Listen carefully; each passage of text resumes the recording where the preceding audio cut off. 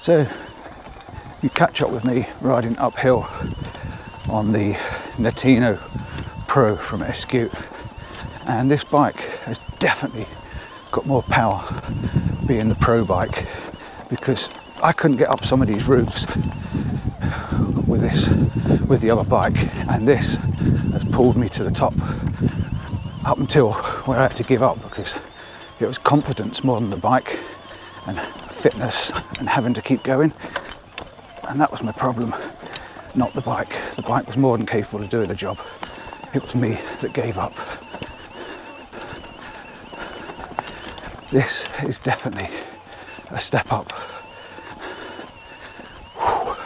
Right, I want to get to the top of this one here if I can, and then we'll have a look. We've got 9 gears to play with, which is great, because on the 9 gears it does actually pull uphill, which you can see it's pulling uphill.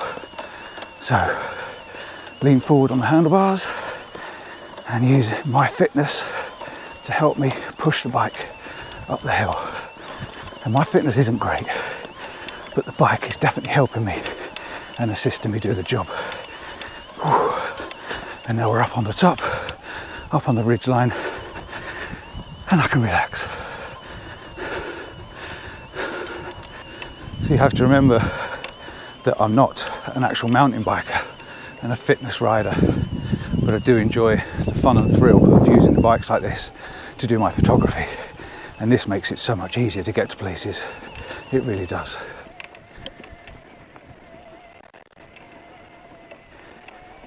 So at the moment I'm a power level 4 and the bike's actually dragging me up the hill. All I've got to do is pedal. I'm not using any energy whatsoever to do this. But you have to remember, the steeper the hill, the bigger the gradient, the more you've got to put the effort in. And it seems to me that the harder you push down on these pedals, the more the bike wants to go. So if I drop down to level 3 now we're on a bit more of a level ground, again, I'm doing nothing. The bike's doing it all itself. I find this Netuno Pro as well much more comfortable than the other bike. Now whether it's the way I've set it up or not, I don't know, but the handlebars seem a little bit closer. It's not as big a reach, even though I said it in one of my other videos, it was quite a big bike. It actually feels like a small bike when you're riding it, and I can actually tuck myself over the back of the seat when I'm going downhill. So it does actually feel definitely more comfortable and more confident, inspiring for riding like this.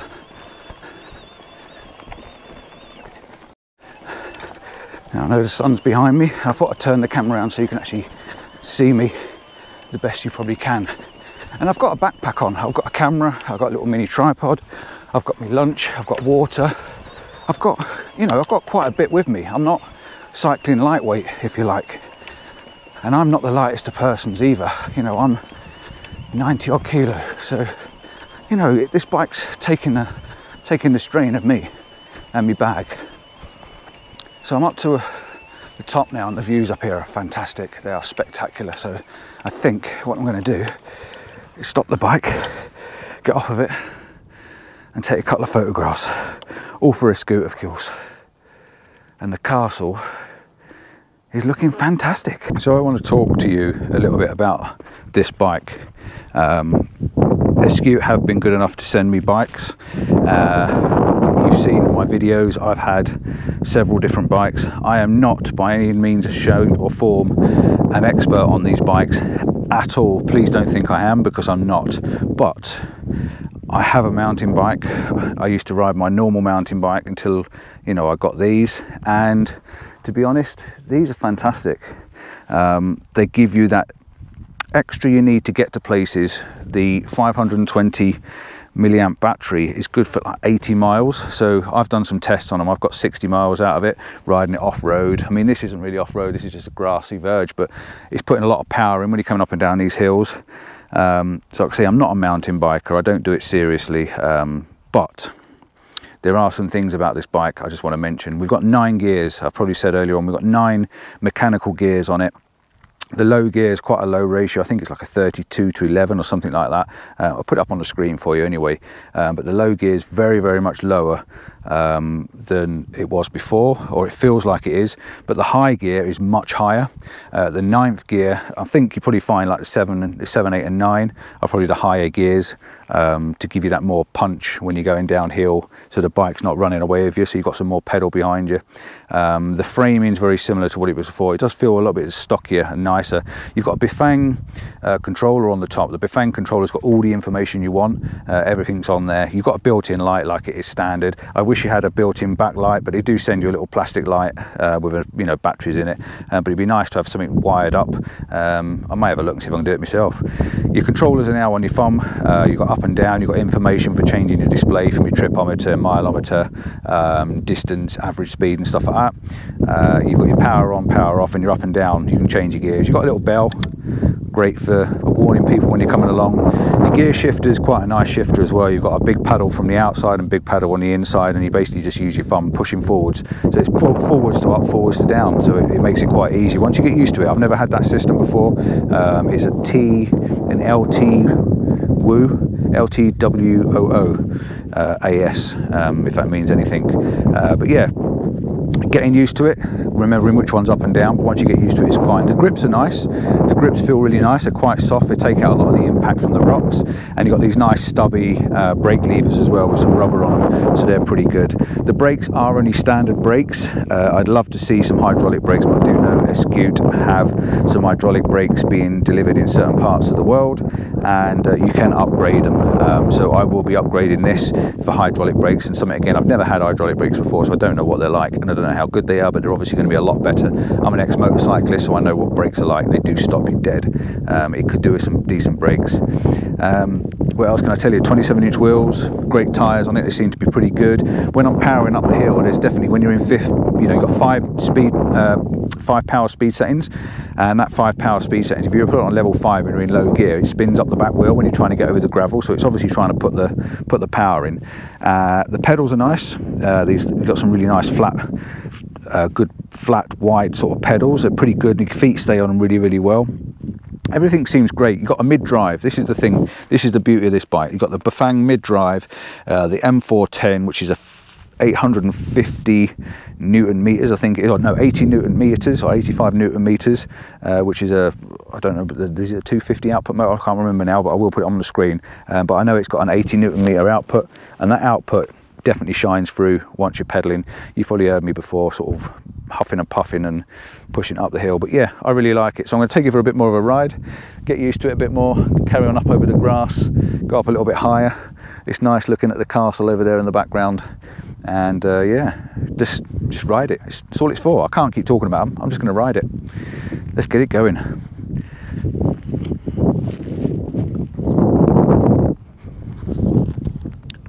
Oh, and it does weigh about 27 kilos, just in case you want to know how much it weighs. That's with the battery in, but on the road, you don't notice it at all.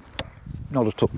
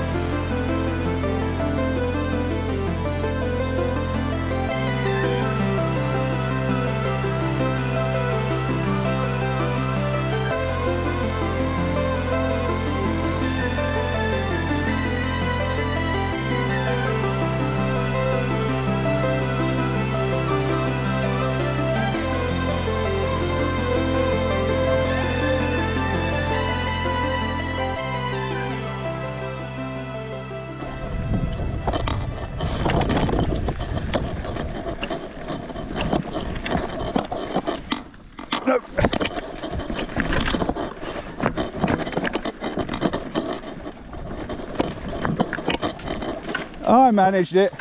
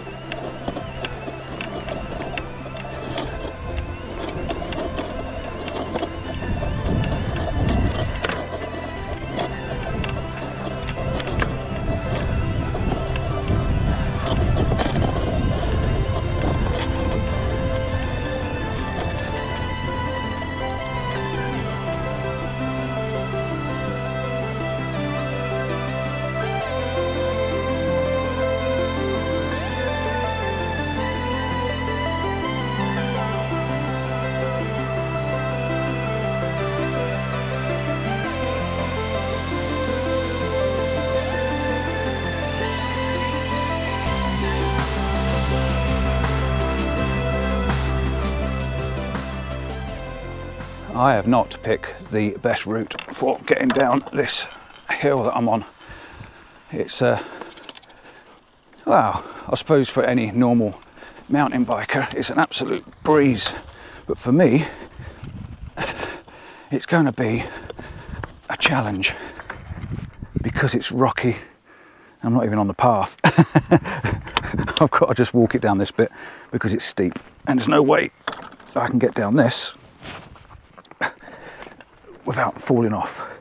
So let me get back on the path and I'm going to carry on the best I can and just see where I end up. It is very overgrown with ferns, but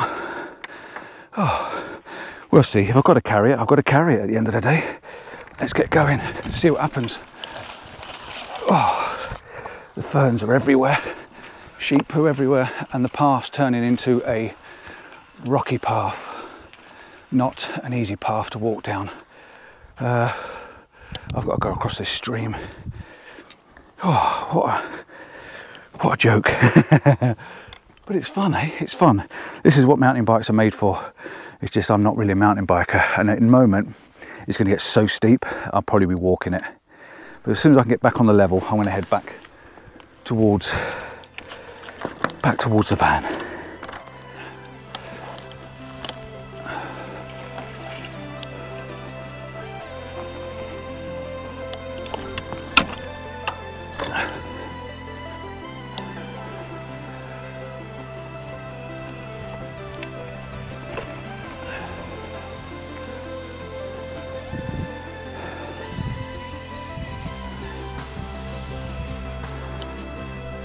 Ba, ba, ba, bum, bum, bum, bum.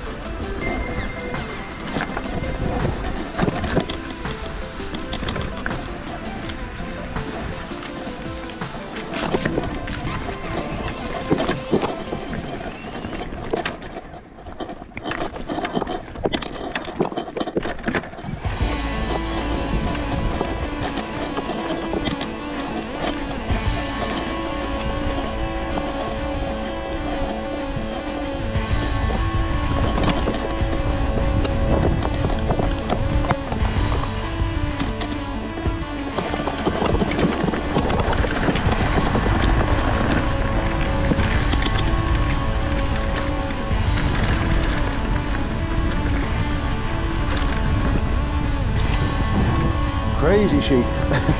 Crazy sheep.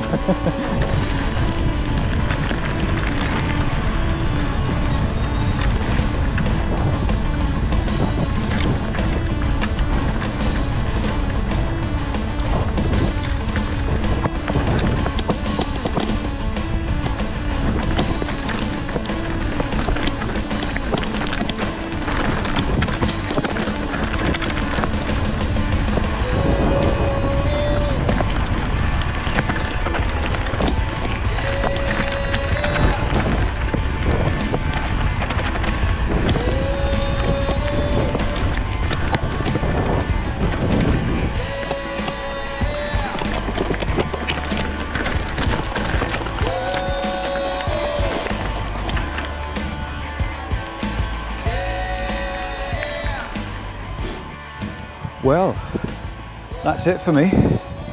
I've had a good ride. I'm sure you've seen a bit of B-roll and a bit of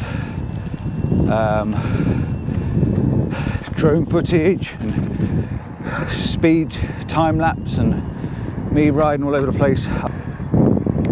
So I've used about a quarter of the battery, a third of the battery maybe, definitely a good quarter.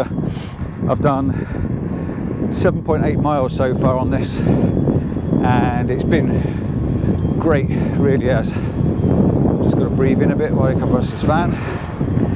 Ooh. So yeah, I'm nearly back to my van now, so thanks for watching. Don't forget to give us a thumbs up, like and subscribe, share and everything. Tell everyone about these bikes, because I think they're really great value for money, I really do. So till next time, I hope you enjoyed that. I did, it was good fun.